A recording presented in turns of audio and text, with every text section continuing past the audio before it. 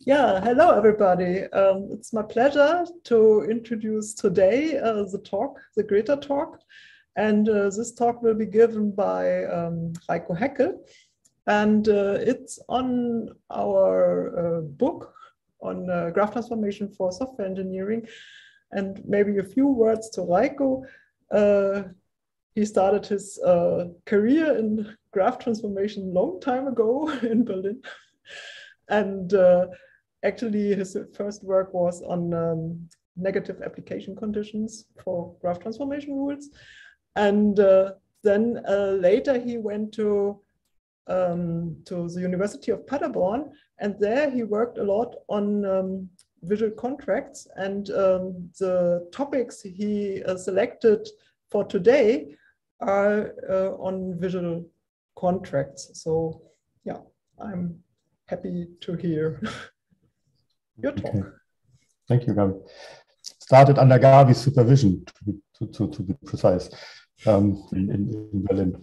So I think you gave the lecture on graph transformation that I got hooked on when I came there. So I came there in must have been 91 or something like that, or 92. I can't remember. But anyway, long time ago. Long time ago, anyway. Yeah. Mm-hmm. 92. I mean, it would be 30 years. Can it be? Anyway. So yes. So thanks. So this is it's a bit the numbering here may be a bit confusing. So this is essentially the third. Right? It is the third in the series of tutorials that we were giving based on the book that Gabi mentioned. But it is based on part 2 of the book, and therefore I sort of called this part 2 continued rather than part 3, because I wanted to be somewhat consistent with the numbering, with the terminology, the numbering in the book. So I did the first part, as you can see here. Can you see if I point here? Yeah. On the basic concepts on graphs and graph transformation in January, and then Gabi presented the second part, gave an overview of the second part of the book, and then in more detail on the chapter 5 here. And I'm going to cover now chapter 6, a little bit of 7, although I don't go into much detail there, and then 8. So we're talking about service specification using, as Gabi said, visual contracts. And also reverse engineering of visual contracts from implementations. Okay, so that's the program for today. And you can see that we have a few chapters left here talking about sort of other aspects, in particular here 10, 11, and 12 about modeling language definition and model transformations and so on. And there are a couple of things left also here in the foundations part where we could have further installments of the series on, as it says here, control structures and analysis and yeah, sort of improvement of graph transformation. So we keep the option to maybe have further sort of sessions on that. But let's talk about service-oriented systems and about the particular challenges there. So the idea in a service-oriented system, I mean, fundamentally, they are just component-based systems where we have a separation between the provided and the required services. So you can think of a component here just in the usual way, a component implementing certain bits of functionality, and in order to do its job, it uses other services provided by other components, okay? And in this interface here, which is the required interface, it specifies what these services are, okay? And equally, on the other side, you have a component which we call provider, which provides certain services, and the services it provides is specified in this provided interface. So you see the difference in notation. One is a sort of open thing, and the other one is just a lollipop. So in the interface, you typically list signatures, and then so you have a problem of signature matching. So you basically, I mean, the operations may not have the same name, the parameters may be slightly different. So that needs to be adapted here. But then more significantly, at least for us, these interfaces or the operations there can also have more detailed requirements attached to them, saying what these operations actually do. And again, this can happen both for the required interfaces, so there are requirements there for the operations there. And then you can have the same on the provided operations. So you can say, what are the operations that you actually implemented and how do they work?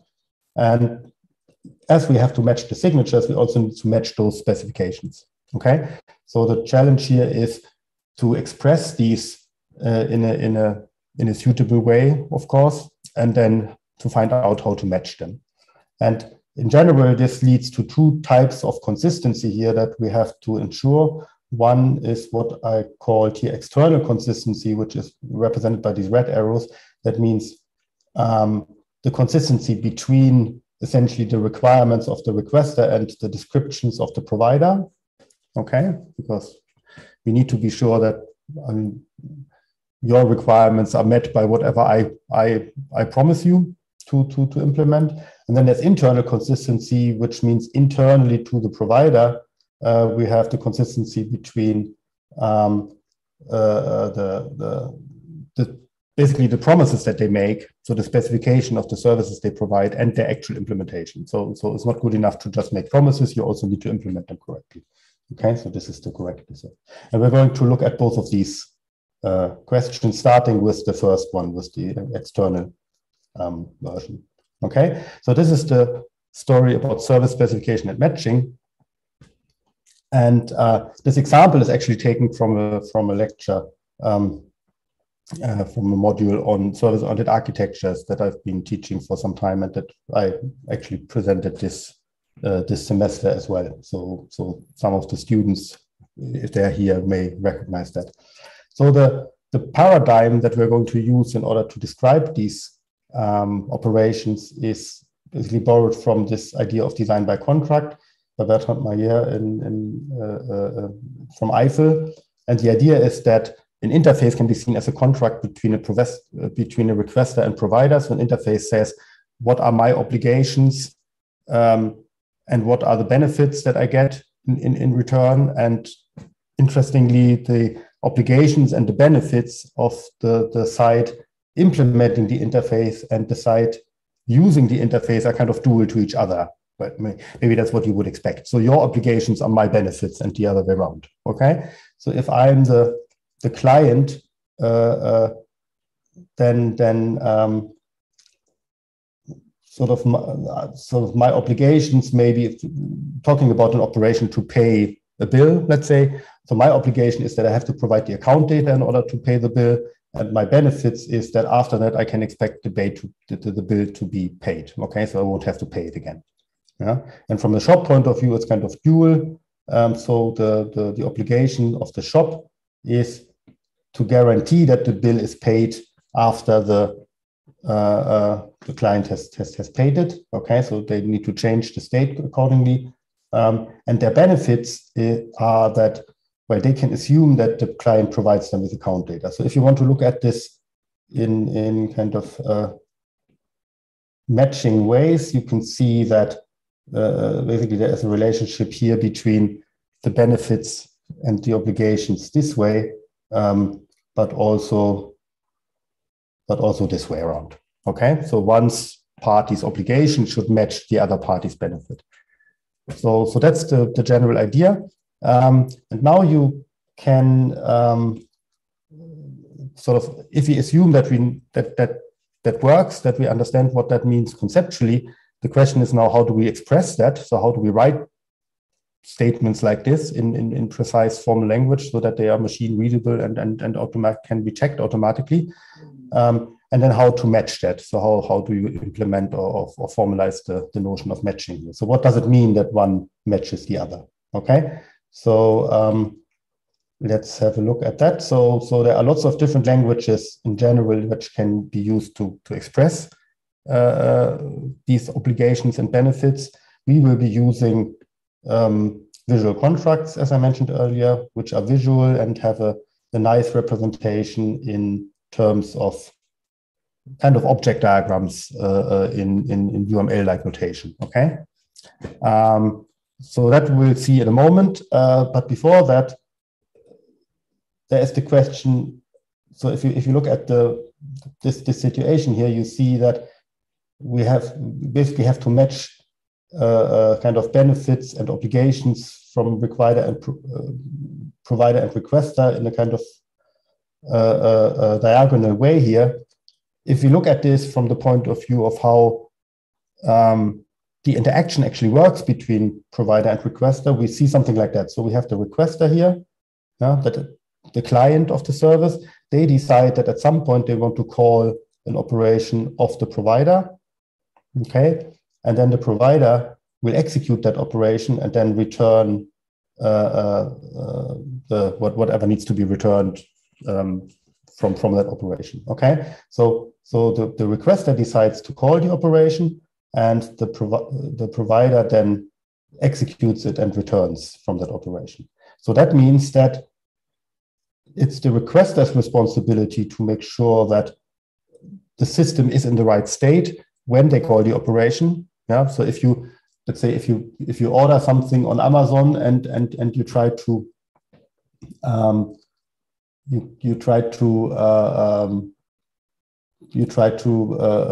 I don't know, submit the order, but you haven't entered your credit card details yet, then the system isn't in the correct state to process your order. Yeah, so it's your responsibility, or rather the responsibility of the client, which is the front end, the user interface essentially of that web application, to guarantee that when you call the order function here, or the submit order or something, or whatever that is called, that the system actually has your credit card details already. Otherwise, that won't be possible. Okay, so that's the requester that has to make sure that that is the case. Yeah, and in return, the provider then is responsible for guaranteeing that the right effects are ensured. So that means if you look at this kind of interaction, the requester needs to guarantee the precondition, and then the provider has the benefit of assuming that the precondition is satisfied, so it doesn't have to check that again.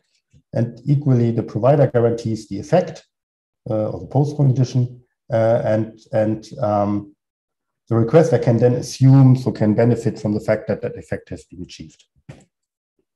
Okay, so that's the basic model.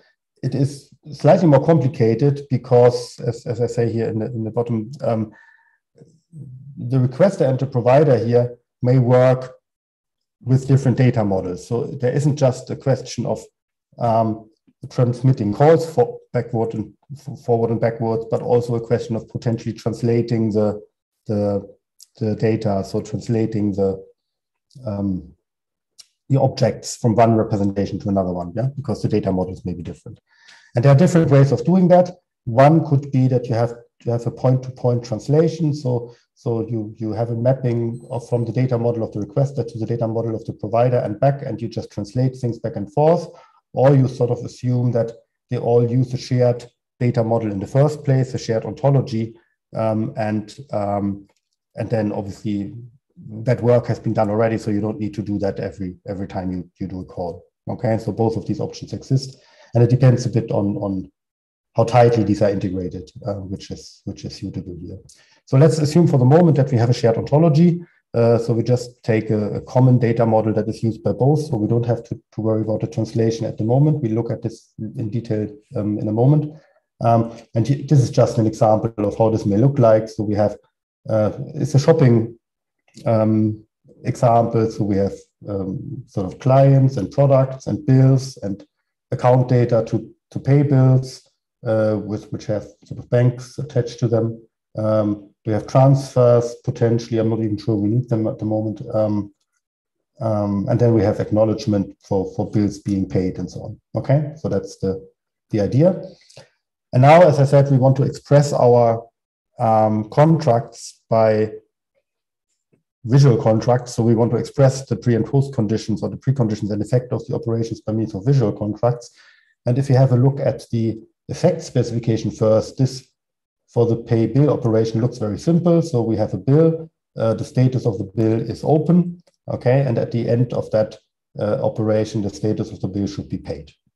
Okay, so hopefully that's easy enough. So that's the effect. that we want to achieve, on the precondition, so on the assumptions that have to be satisfied in order to perform the operation, we have, so let me just mark this up a little bit.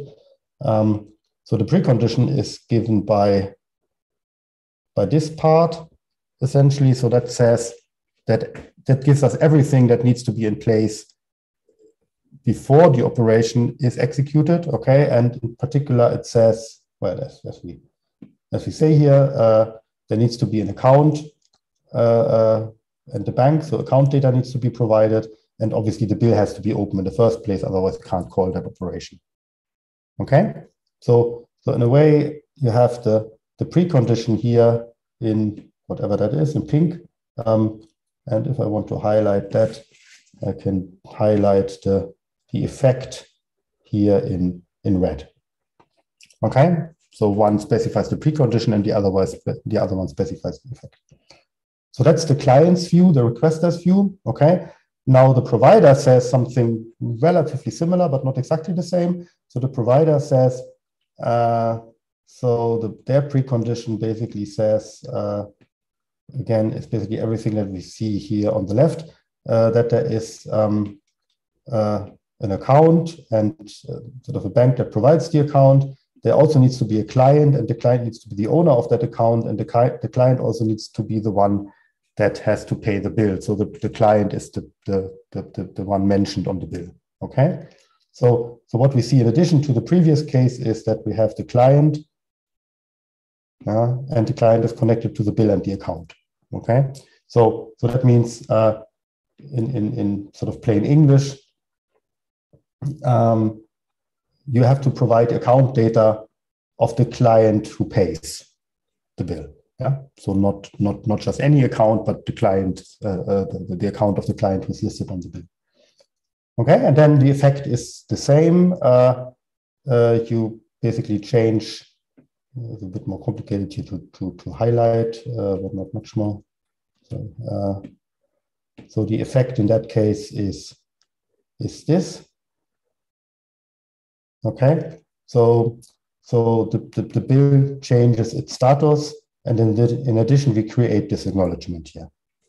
Okay, which we haven't asked for on the requester side, but which isn't which we haven't sort of ruled out either. Okay, just a comment on notation. The thing in the green box here represents a context condition. So this is context. So these are elements that are basically required and need to be there before the rule can be applied, but they are not affected by the transformation. Yeah, so they don't change. Okay, so therefore they're just listed on the left-hand side here. Okay, so that's kind of by example introducing how we specify these things. And now, as I said, we want to describe how they are matched. So if you look at the example intuitively, the following should be clear. So if the client says, I provide any account data, and the provider says, please provide account data for your account, clearly the client's precondition is weaker, so does not imply the provider's precondition. Yeah, so I'm not giving enough guarantees here for the provider to be happy with that. Okay, and since we said that the client is responsible to provide to guarantee the precondition, so that's the client's obligation, this is not a match. Okay, because there's no implication. On the other side, the provider guarantees the post condition. So I'm using effect and post condition interchangeably. So the post condition is basically a specification of the effect. Okay, so the post condition here gives certain guarantees, and these guarantees include the guarantees that are expected by the client. Okay, so we have a match in that. We have a match on the effects, but we don't have a match on the precondition. Okay, so this in this concrete example can be illustrated or sort of justified as follows.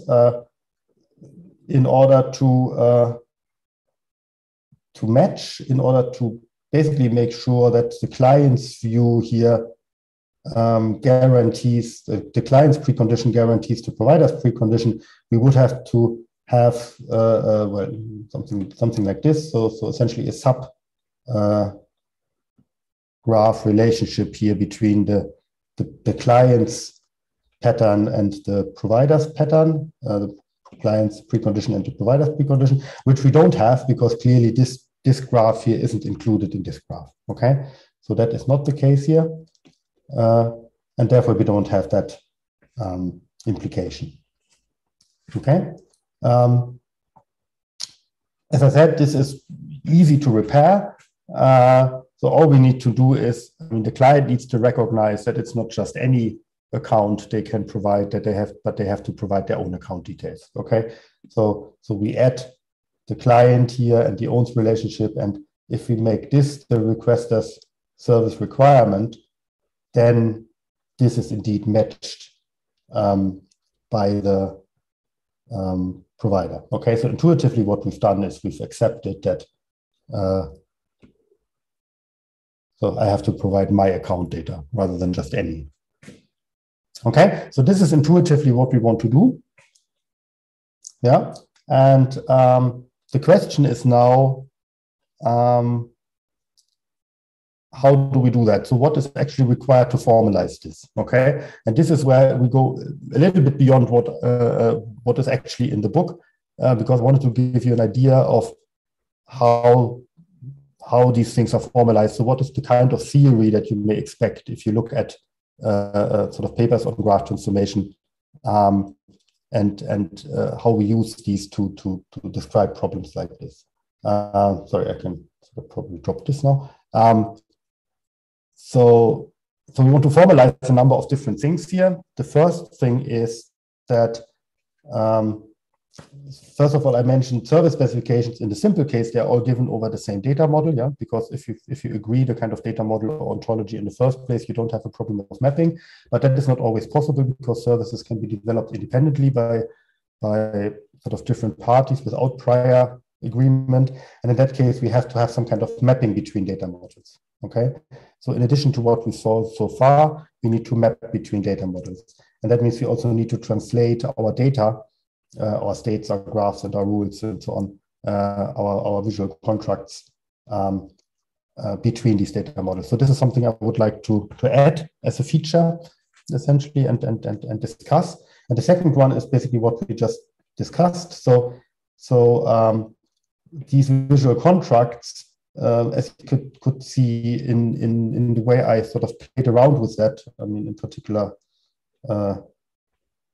this kind of sort of highlighting the precondition here and the effect specification here, okay?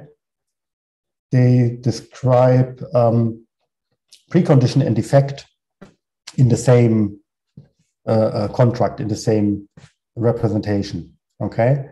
But in order to do the matching, we have to separate them. Yeah, we have to say, okay, so what is the actual effect specification and what is the actual precondition, and then we can compare them. Okay, and I did that intuitively by sort of outlining this, but I want to give you an idea of how to do that formally and what is involved in doing that formally. Okay, so this will change the style a little bit because I will become a little bit more formal. And you can notice, because I'm sort of trying to sort of switch to handwriting here. But if you feel slightly overwhelmed by that, you can sort of just wait for a minute, and then I go back to the other representation, which will be essentially by means of examples and in the usual style. Okay, so we need to introduce a concept here, which is called typed graph transformation. Okay, so typed because we have type graphs and instance graphs. So our graphs are, the instance graphs are basically the states, the data states that we have, the object structures that we are transforming. So our accounts and our orders and bills and so on. And the type graphs are what you would normally consider your data model. So we used class diagram notation for that. Yeah? So classes with attributes and associations between them, no operations in this case. So this is what we would call a type graph. Yeah? So it's obvious that both of these are graphs. They're just graphs that play different roles. Yeah. So a type graph basically is the formal representation of the data model. An instance graph over a type graph is where basically you have another graph. So G, let's say, is the graph representing our instances. So the nodes of this are concrete accounts and concrete bills and so on. And it has a mapping to the type graph, which tells every node, let's say, what type of node it is. So it tells a node, for example, that it is of type account, or it tells a node that it is of type bill. Okay, so that's this mapping here. And we need relationships, so-called morphisms between these graphs. So if you have another instance graph here, let's call that G prime. We consider mappings between these instance graphs. So let's call that F. And we require that these mappings are compatible with the typing. So that means if I map one node in G to another node in G prime, then they have to have the same type. Yeah, so I can map a bill to a bill, but I cannot map a bill to an account. Okay, so that defines the objects of interest. Yeah, so the type graph, the instance graphs, and the mappings between them. And then I can define rules. So the visual contracts that we saw are formally rules. So a rule is basically something that has the left-hand side and the right-hand side. The left-hand side represents the precondition and the right-hand side represents the post-condition. And it has this K in the middle, which you can think of as the intersection of L and R. So basically what is common between sort of the before and the after. And intuitively, I mean, formally, it's a little bit more complicated, but not much. The idea is that what the rule says is that you delete everything that is in L but not in K. So you delete L minus K effectively, and you create, the rule creates R minus K. Okay? So that is basically the rule gives you an instruction, let's say, on how to change your object graph or your data state. Okay, and the way this is formally handled is as follows. Just get rid of that. So we assume that we have a graph G here, which is our input graph or the current graph that we want to transform. Then we have a match, which means that we know how the left-hand side here is sort of embedded into the graph. So you can think of this as an assignment of parameters. So the left-hand side here has variables effectively in it for objects, and these objects need to be assigned, these variables need to be assigned to actual objects in the graph. And then we have two steps here. We have the deletion step as sort of described here. So we create a graph in the middle that is a part of G is smaller than G, contains K. And that is, let me just write that, maybe I can write that down here. So D is effectively G minus L minus K. Yeah, so, let me put that in quotation marks because it's not entirely true, but it's mostly true. So this is how I get D. I basically look at G and try to find out so which parts of G are matched by parts of L that are not in K. So this is what this describes. Okay, so this is how I get D, sorry. And so this is basically the first step, the deletion step. And then I have the creation step, the second one, where I say, okay, my graph H, which is the new graph that I derive, contains R and D, so it's an extension of D. And in a similar way, I can say, let me see where I can say H equals D. So I take D and then I add everything I want to add, which is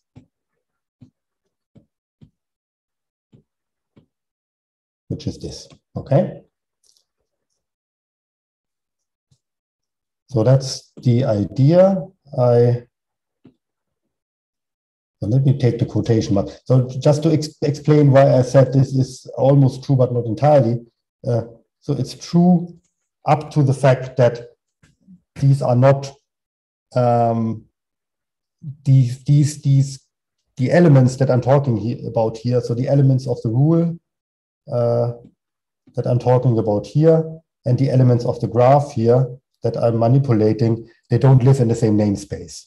Okay, so one is the rule contains effectively object variables, and the graph here contains actual object IDs. Yeah, so I cannot just say that I take away the variables from the IDs because they are different sets. Yeah, so that's a technicality, which basically means I need to inject a translation there, a mapping to make that formally correct. Yeah, but conceptually it is true. Okay, so that's how I describe formally what the transformation is. Yeah, so that gives me an operational semantics, which means that if you give me a graph, I have a set of rules. I can tell you in a sense how this graph is changed by these rules, and that describes, for example, how the data change of my service changes over time. Okay, so that's the first part we need to understand. The second part is then, as I said, the mapping between data models. So conceptually, again, so this is not entirely formal yet, so maybe just introducing the idea. You can think of data models A and B.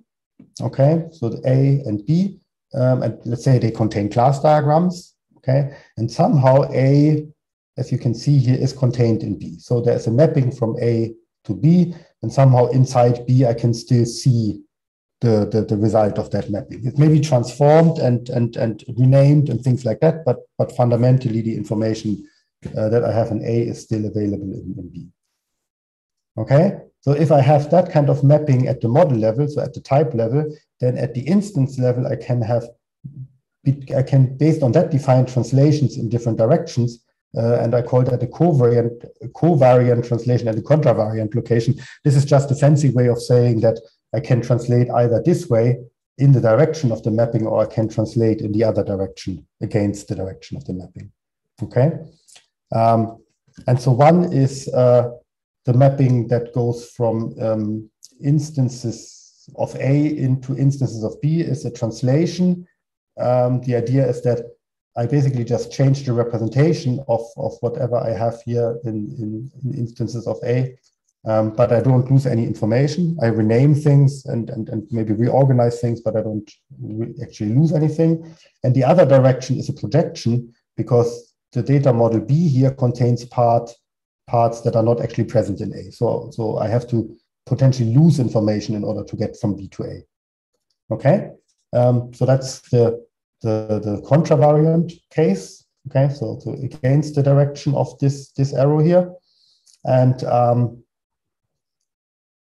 well, it's hopefully obvious, at least conceptually, that you have a kind of sort of these equations here. So if you first do a translation, so you start from A, translate something to B, and then go back, there isn't anything in that you can lose, because A didn't have anything in it. Basically, the instance didn't have anything in it that was that required basically the additional parts of B. So if I first apply the translation and then the projection, I can get back to my original sort of information. But if I take a projection first, so if I start with something in B here, then I apply the projection, and then I apply the translation, then I get something that is potentially less than what I started from, yeah, because I have lost information in the projection. So just to illustrate that on an example, this is again an example from the lecture that some may recognize. So if you think of the data model that I showed you as part of the ontology that I provided earlier, and here is a slightly different data model, a slightly smaller one. So think of the second one as a kind of comprehensive model which covers both the shopping and the banking aspect. So let's call that a shopping agent, or something that basically supports the whole activity, whereas the left-hand side here only represents the shop, yeah, but not all the not as much detail on the banking side.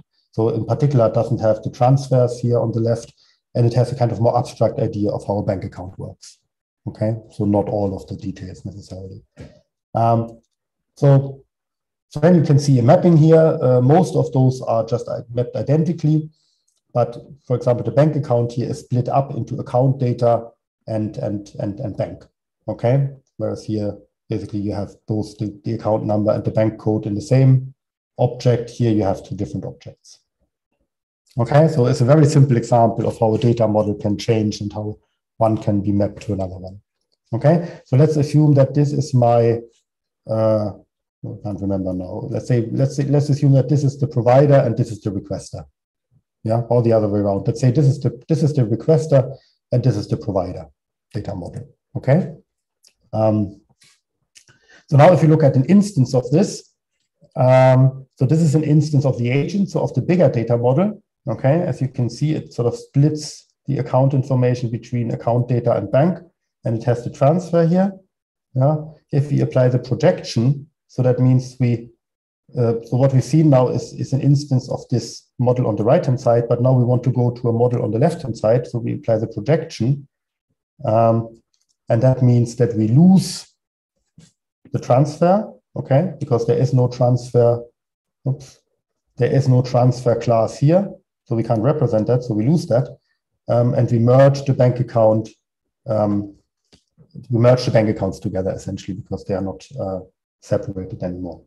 Okay, so that's what happens in the kind of sort of contravariant direction, and in the covariant direction. So in the direction, so if you take that and now map it back to the agent representation. Maybe not so surprisingly, we don't get back our transfer object, yeah, because basically all we have is this, and we translate it back to the bigger data model. We don't regenerate anything, yeah. We just change the representation. So what we end up with is less than the original model. Well, it's basically like the original model except for the bank. For the transfer here. Okay. So that's the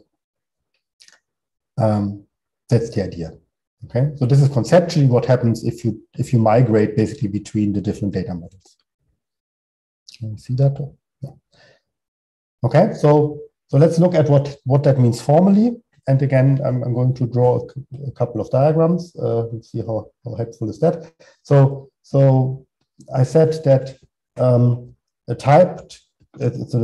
instance graph, let's say G, is given over a particular data model. Okay, so this is a case of G being typed over a data model called TG, and we have a morphism here, a mapping between the data models. So from TG to TG prime, I called that, and now it's quite easy to translate sort of this into an instance of TG prime, because all we need to do is basically find a way to tell the elements in G what their types are in TG prime, but we already know what their types are in TG, and we have a mapping from T to TG prime, so we can just take an element in G, map it to TG, and then map it further to TG prime, and then we know what the typing of each element in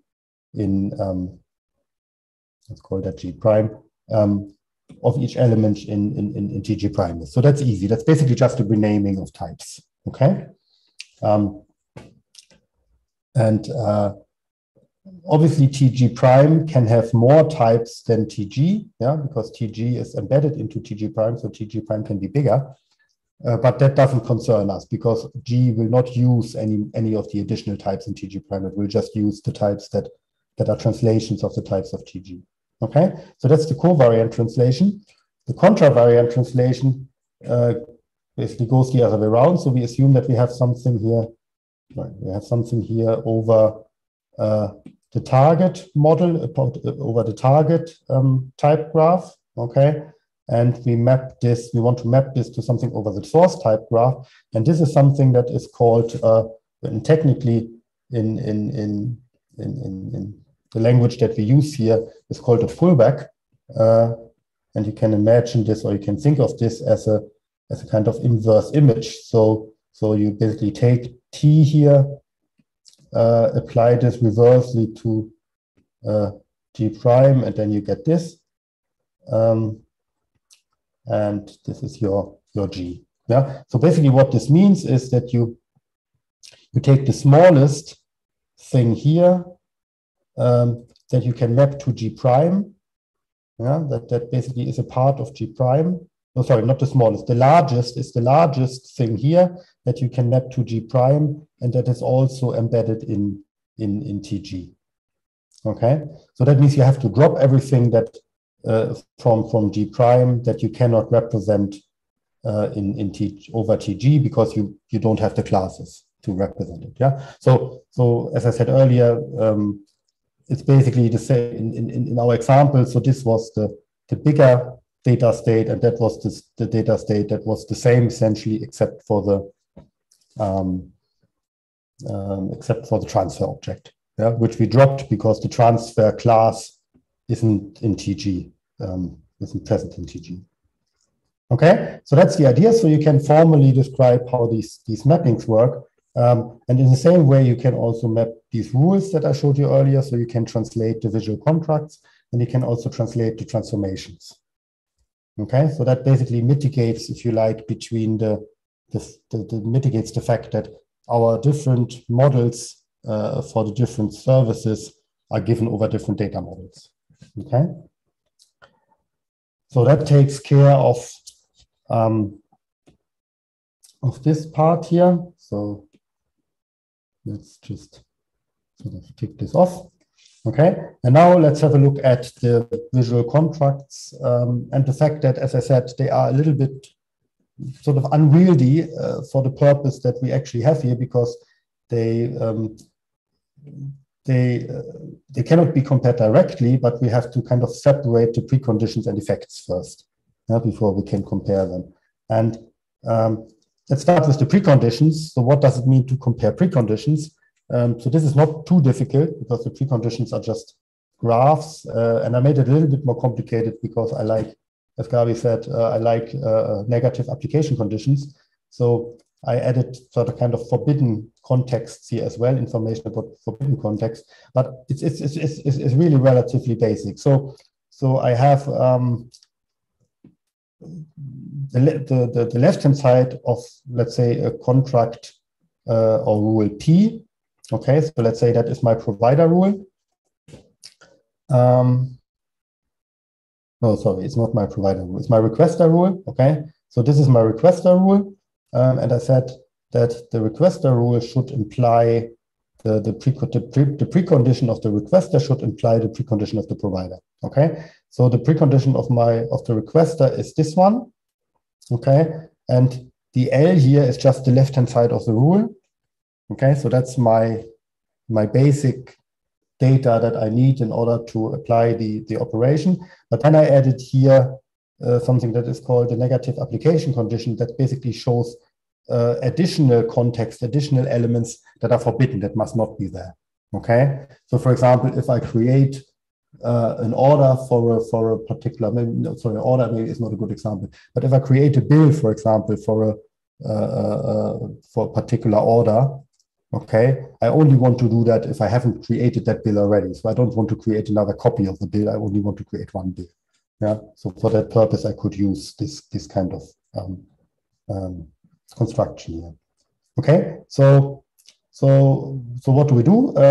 We have to first of all ensure that whenever I have a match, so whenever this precondition is satisfied, then also this is satisfied. And this means that whenever I have a match for LP, I also have a match for LQ.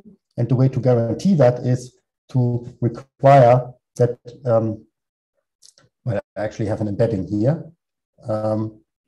So if I have a relation like this, if I know that LQ is embedded in LP, then whenever I have a match for LP in G, so G is my current state, then I can extend that to a match of LQ.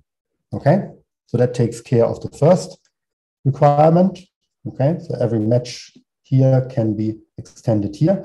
And now I have to check whether that also works with the additional negative conditions, with the kind of forbidden context conditions. And in order to guarantee that, I also have to ensure that the negative context conditions here of LQ are actually, the negative context conditions of LP are embedded in those of LQ. Okay, and the reason for that is that my my requirement here is that, as I said, there needs to be a match for the elements here in G, but there must not be a match for the negative elements. Yeah, so let me just put it like that. So that is forbidden. I don't want that. So I want this embedding here, but I don't want this embedding. Okay, and now assume that you have this embedding here of M, of LP and M. Okay, so as I said, we can translate that into an embedding of LQ. Now, if there, now we can see that if there's no embedding like this of LP minus, then also there is no embedding of LQ. Or the other way around, if you turn that around, it basically says if there is an embedding here, then I can extend that embedding to an embedding here. Yeah, so this guarantees that the preconditions, both the positive and the negative parts, are implied in the right way. Okay, so that takes care of that. And then the second part is that we want to show that the effects are, I should have said effects here, is probably clearer, but so the effects of Q extend the effects of P. Yeah, so Q, as I said, is my provider, and the effects that the provider achieves or guarantees in the specification should be at least as much as the effects that are expected by the requester. And I didn't say effects, I said min here, and the reason for that is that the effects are formally represented by so-called minimal rules. Okay, so I can take a rule and create a minimal rule from that rule that is basically minimizes the context, so has no additional context. It's basically a pure effect specification, and then I can compare these. Yeah, so if I take this minimal rule P for P and the minimal rule for Q, I can require that one is embedded in the other. Yeah, and again, you see something here that is called a pullback, and it's probably too complicated to explain now why that ensures exactly what it does. But it basically says that the rule at the bottom here deletes and adds as much as the rule at the top. Okay. Right. So that means we need minimal rules, and that was the last thing I wanted to do in a kind of more formal way, just to give you a feeling. I don't know how useful that is for those who haven't seen this kind of construction before. But the question is, how do we get the minimal rule? Okay, so I said a rule looks like this. Yeah, so we have the left-hand side, the right-hand side, the interface, and sort of these two embeddings here, which tell us what is deleted and created. And now we can construct here a minimal rule that basically works like this. So we can say that, so first of all, construct something that is called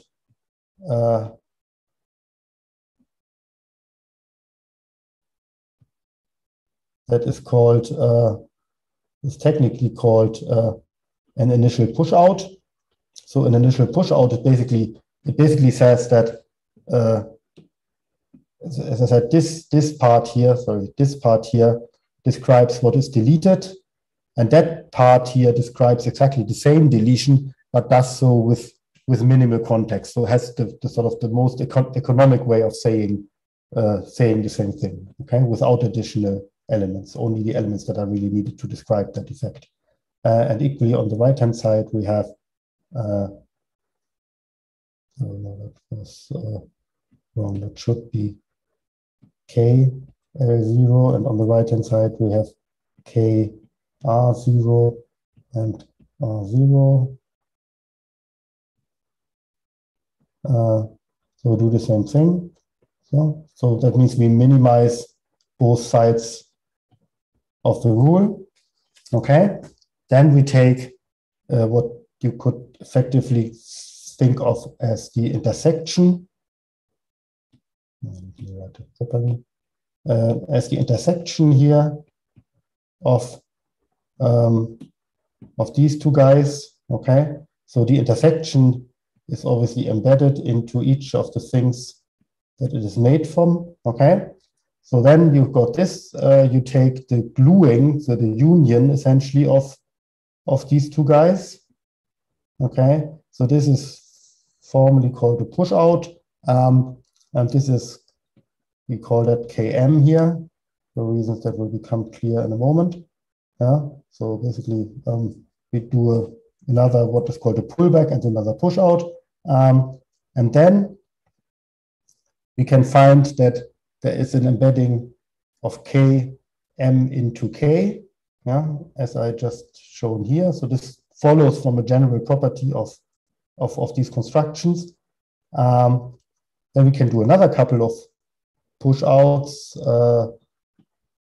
one over here and one over here.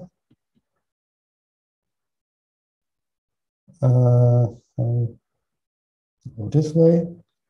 Then again, because these are push outs, I find embeddings down here. And I think then I'm done. Because now, if you look at this very carefully, you will see that I got another rule here. So let's say that one, that one, that one. So the part that I highlighted in red now forms another rule because I have the K and I have the left-hand side and the right-hand side. And this is now indeed embedded into K by a pair of sort of diagrams, as you can see here. And one can show now, thanks to this construction, that this is in fact the smallest possible rule that has the same effect as the original rule I started from. Okay, so this is my minimal rule. And with this minimal rule, I can now do the comparison that I talked about here. Okay, so if you haven't seen this before, this will go well over your head, I'm sure. I just want to give you a flavor of how this is, how these things are formalized and how these things are sort of verified in the theory. So if you ever come across one of the actual sort of theoretical graph transformation paper, you find a lot of this kind of business in there and more. I mean, this is a sort of moderately complicated case, but certainly not the most complicated example. Okay, so this is to basically wrap up, if you like, the kind of formalization here. And so now let's talk quickly about this part here, and let me just skip a little bit over the first part, which was on testing, because I think the second part is more interesting and we're running a bit out of time. So the idea here is that we can guarantee the consistency here, okay, between the provider, what the provider implemented, and their specification of what they implemented by essentially reverse engineering the description from the implementation. Okay, so rather than writing something here and then implementing it and then having to demonstrate afterwards, we get the specification directly from the implementation. So that's what we want to do.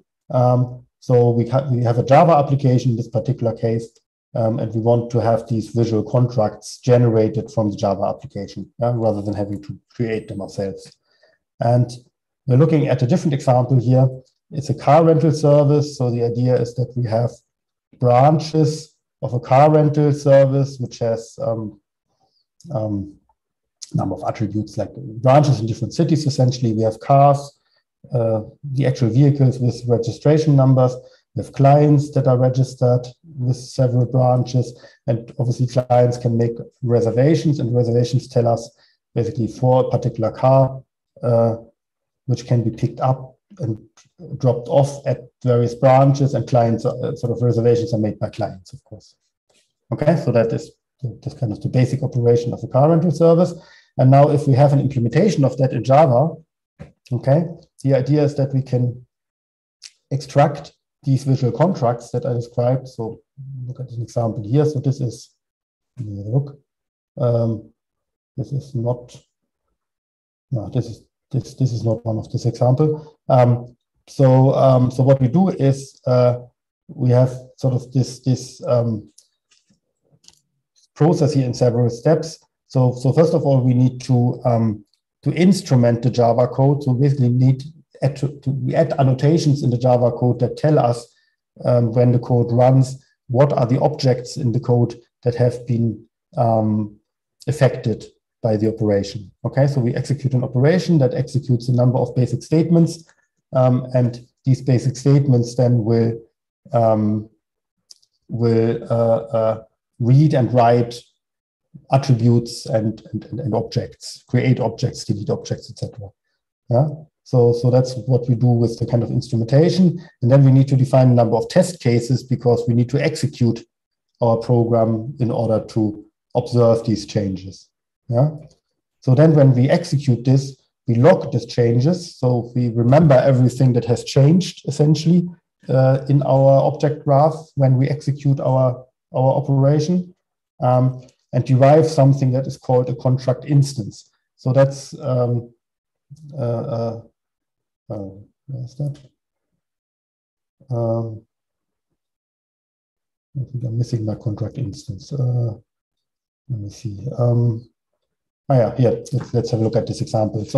So let's say we have two different cases where we executed an operation here of cancel reservation. Okay, so a client wants to cancel all their reservations. Yeah, so we give it an input as a client, and then we want to cancel all their reservations. And in the first case, when we execute this, it looks like this. So we have one reservation here. So we basically have to go through the list of all the reservations of this client. So the first reservation isn't relevant because it's not connected to this particular client. So this is there in the observation, but is not actually affected. The second reservation is made by the client, and we disconnect that from the client. We don't actually delete the reservation, but we disconnect it from the client. Okay, so this is the first case. The second case here is that we execute the operation again with a different client, and in that case, it only affects one reservation. So let's say maybe that is the first one in the list that we find. So we only look at this particular reservation and cancel that. So delete the link here. Okay, so these are sort of condensed representations of the observations. From this, we can then essentially create some kind of abstract intersection. So we say, so what is shared here between these two? Yeah. So certainly we have sort of disconnected here a reservation from a client. So that's what we see here. So there's a reservation here, and there's a client here, and then they're disconnected. And we also abstract from the attribute here, because the attribute here isn't actually sort of needed, or it's not common. So in one case, the attribute value is C1, and in the other case, it's C2. So apparently the effect here doesn't depend on that particular value. Okay, so that's what happens in the first step, and that is actually again based on a construction of a minimal rule, which is essentially the same construction that I showed you before, except that it's used in a different way here. So we start from essentially a representation like this.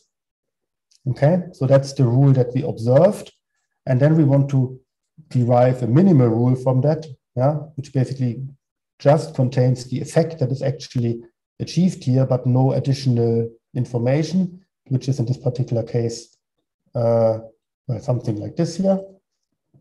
And that is, again, a construction of the smallest rule able to perform a certain transformation. Yeah, so it's exactly the same construction as the one that we saw before.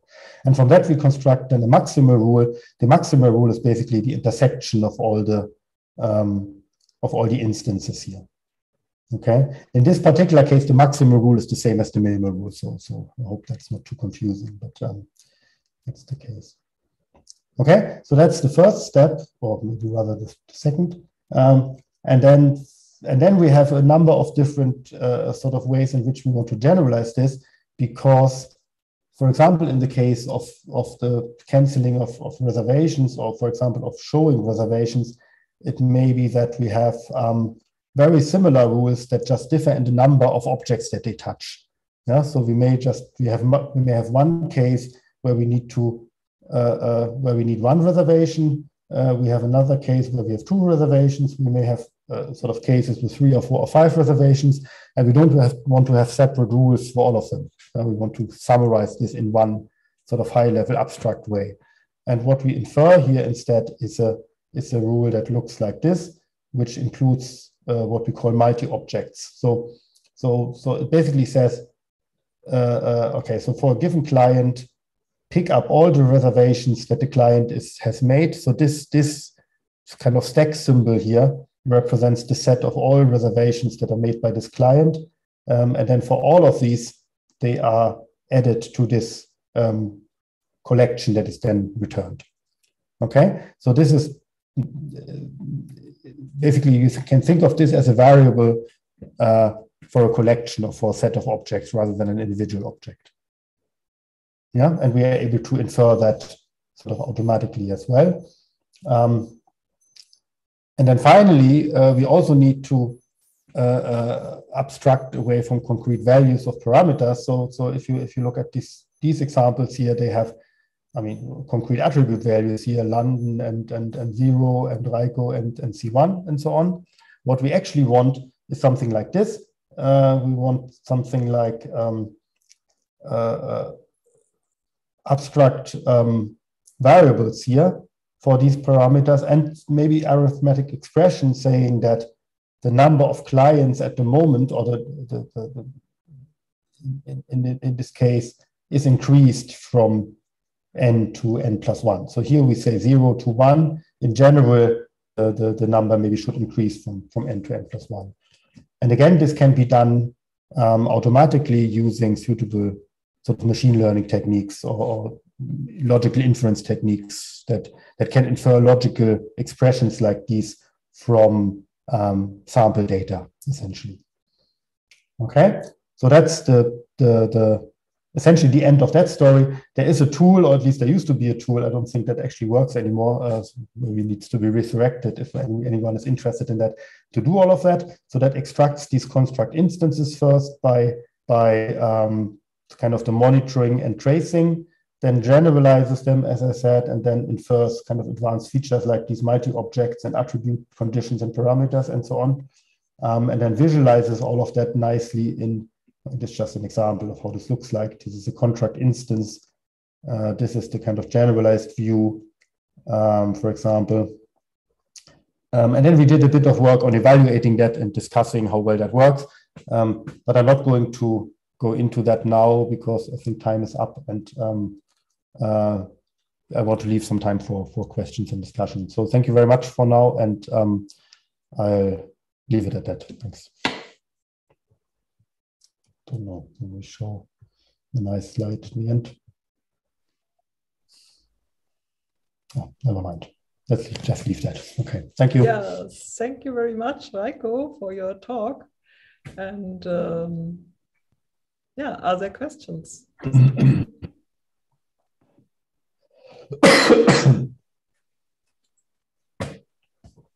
do not see any question on the chat. But maybe you have some. Nicola has a question. Thanks, Reiko. I was just wondering, I mean, that's a theoretical question. concretely, so the data type you're assuming is something like I'm trying to figure out, is this one of these symbolic or attributed graphs, or what's the exact data structure here? It's not necessarily. It works. I mean, from an implementation point of view, it works for regular kind of attributed graphs. So it's not. But I mean, the point is here that we don't actually represent the states. The first.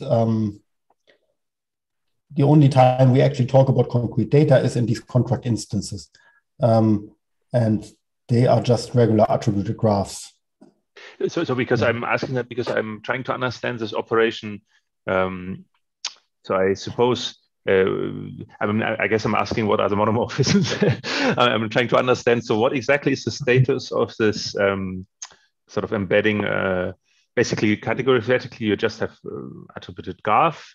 And if it's in a rule, the attributes play the role of variables, I guess. And then if you match, you essentially, so you need essentially something like an embedding mechanism on the level of these attributes, yes? So is that formalized somehow? Presumably, yes. Yeah, but I don't think, I mean, that's really the same as in normal attributed graphs. So you have the rules have variables. The rules are okay. So let me say maybe formally how this works. So rules, right? So rules are attributed over expressions with variables in them. So we have let's say we have a set of variables x. Okay, so then we have the set of terms over x for whatever signature we have. Okay, and then let's say the rules let's say are attributed over t of x. Okay, so which means it's not exactly true, but in principle there is a mapping from basically the graph part, let's just say LG, to the attribute part to tx, which is, I mean, if you look at it more carefully, is more like a partial mapping or a relation, but in principle you can think of this as a mapping between these two. And then the same happens for the graph part for the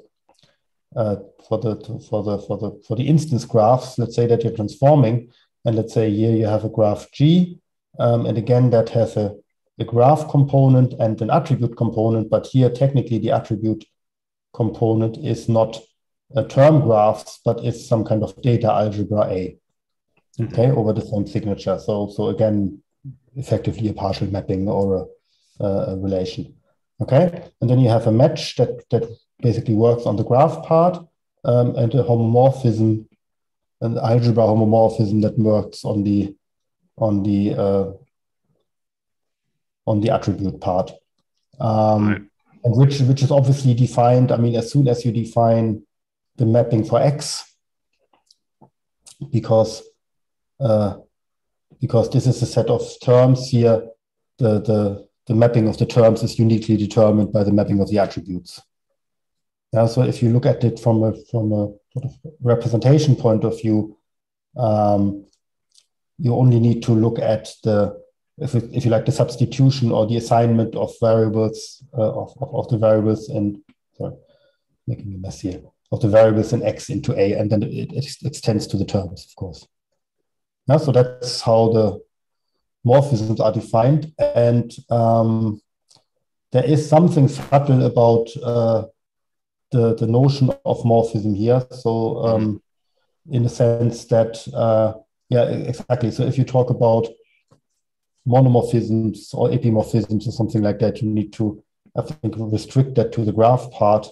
And so it's not a monomorphism, I think, in general, because you could have that different expression. So even if it's injective on the attributes, if it's injective on the variables, it could be non-injective on terms. Yeah? I mean, just think of X, I mean, you have, let's say you have X and Y here, mapping to 1 and 2. Yeah, and then you have a term X plus Y and a term Y plus X. Yeah, so it would be injective on the variables, but not injective as a homomorphism in general. And so the usual trick is that these are M morphisms. They are not. You basically have to define a certain class of morphisms here, which is not necessarily the injective ones. I just recently looked at Eric's book again, exactly about this, about the sort of the way in which attributed graphs are M adhesive. Yeah, so they're not necessarily I think the M morphisms have to be monos, and they're not necessarily monos, but they are sort of, especially you have to have a special class of morphism depending on what you want. So for example, for EM, you cannot do a straight EM factorization, for example, but some kind of other factorization. So you have to identify suitable. So EM factorization is relevant because it's basically cutting, is used in some cases for cutting of context, for example. Yeah, but this has been done. Jens has a comment, maybe he knows. Yes. Hi. Another question in a similar direction. When you explained the mapping between data models, if I didn't miss anything, in one case you split up the attributes of a single node and distributed them to two different nodes in the second meta model. And I wondered how this would be possible using graph homomorphism. Yeah, so technically, so let me see.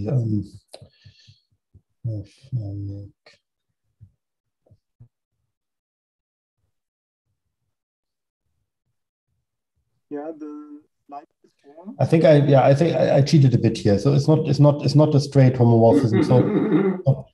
So what you actually have here in this particular case, so in order to achieve that particular effect here, is a span, which allows you to split things up and merge them again. Yeah. Okay. Yeah. So the span is basically a combination of well, you have the span, and the span basically is in order to look at the mapping that the span actually produces, where you take the contravariant first and then the covariant one. Yeah. Yeah. So it's a bit more complicated. In this particular example, if you want to do something like that, it's actually the mapping is a span, and then they have to do both of these things in each direction. Yeah. Okay. Yeah, but it's good. It's a good point.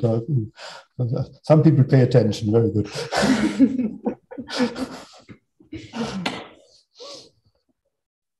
Okay. So, are there further questions?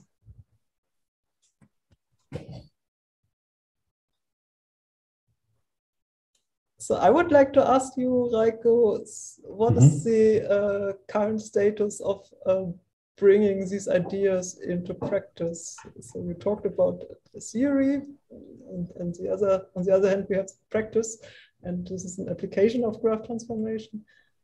Could you elaborate a little bit on that?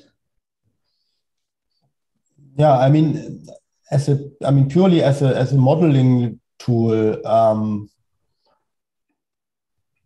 we are using that in just to document things in teaching at the moment. So there's no particular challenge with that. It's basically like writing pre and post conditions in plain language. You can write them diagrammatically. Okay, so that doesn't have a big requirement in terms of tool development. If you want to use that more formally, you need tool support, and we don't have tool support that actually works well enough to use that in sort of industrial applications.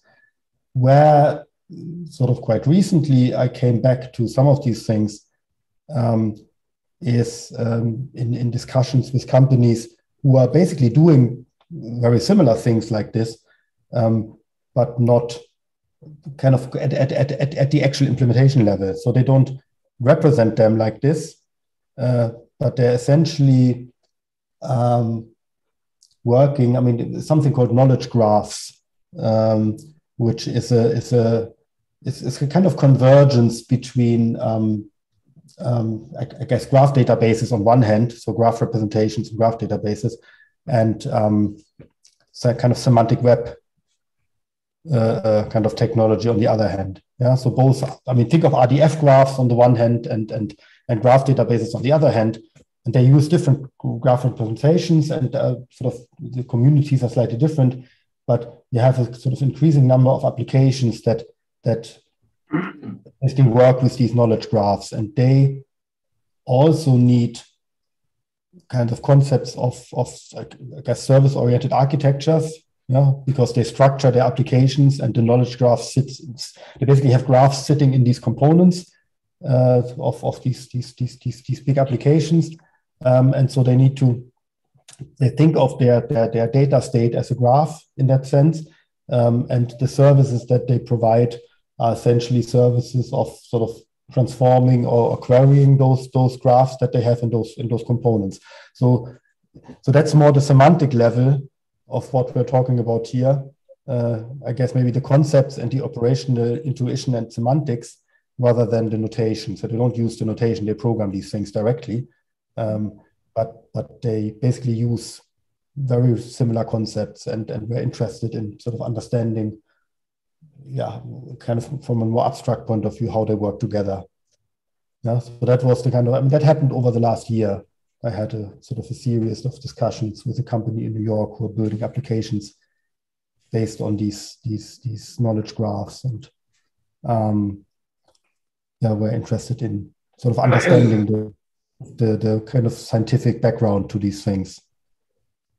So you provide a kind of model-based approach to this. Yeah. It's model-based, but it's model-based at runtime. So they use essentially it's a combination of, if you like, semantic web and graph databases on the one hand with these component-oriented and service-oriented concepts, and the idea that they basically have these sort of models at runtime, and to some extent do dynamic matching and binding at runtime. So they use the kind of semantic web technology for that as well. So it's quite, so basically putting everything together that I ever heard of in this context, and in quite a nice and well organized way. So it's very interesting. Yeah, it sounds interesting. Yeah. And probably more concepts than we have ever. I mean, as you have often. I mean, more concepts than we have fully formalized. Yeah, this is good for us. And maybe so somehow it's more. Find new problems to solve. I'm supposed to advise them and sort of do a bit of consultancy for them. But what happens at the moment is that they try to explain to me what they do, and I try to sort of reflect it back to them, say, okay, so this I understand could be this I understand could be that, but I'm not really telling them anything new. I just sort of maybe I structure it a little bit differently, but I'm basically reflecting what they tell me rather than proposing really new concepts. Yeah, because they have enough concepts, they just they need structure and sort of understanding of the foundations of that, which is a nice sort of thing to do. Mm-hmm. Yeah, but first you have to understand what they're doing to propose some structure. Exactly. Yes, exactly. Are there further questions? I do not see any. So then maybe I propose to close here. Thank you very much, Reiko, for the talk. Thank you. And yeah, there may come more talks on this. So thanks a lot to Gabi also for the guest hosting, the impromptu. It's very nice. And thanks a lot to Reiko for the tutorial. And I think our next scheduled talk is on April 22nd. It's actually with Jens, I think, with Jens Kosiol. We might have another talk in the meantime, so maybe check out our Twitter or mailing list. And for everybody who still wants to have a quick chat, we will stay on Zoom for a moment, but I will now switch off the live stream. So if you're still on Zoom and you want to join the chat, just go to the registration page. And so once again, many thanks, Reiko, and yes, everyone, have a good weekend.